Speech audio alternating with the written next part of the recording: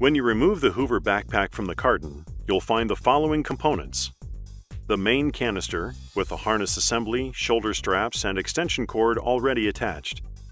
There's also a full set of accessories, including a hose, 2 extension wands, an all-purpose floor tool, crevice tool, adapter, dusting brush, and an upholstery tool. The hose attaches to the connection on the top dome lid. Connect the 2 extension wands and attach the end of the hose to the wand. The tool accessories are attached to the end of the wand. The unit is now ready for use. Be sure to read the owner's manual for important safety tips, troubleshooting, and other helpful information. When you remove the Hoover backpack from the carton, you'll find the following components.